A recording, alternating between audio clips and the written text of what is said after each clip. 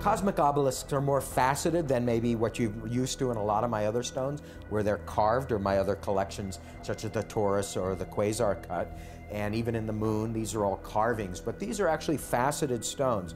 The critical thing, not unlike, let's say, the Kaleidos cut, the angle at the bottom has to be specifically right within that critical angle, because of the color as it's going through the quartz. You can't see it going through the quartz, but if you notice the vibrational color you see at the base, like there, it actually is reflecting as the color comes down. It's hitting that. If it's too shallow, the light will go through. If it's too far out, you won't see it. So that angle right at the bottom is a very critical angle, thus critical angle, thus you're getting the absolute maximum reflection that you can get. And that is probably the most difficult part about the Cosmic Obelisk. You have to be sure that the bottom is cut right at that specific angle in order to amplify and project and reflect the color that you see at the bottom of the stone.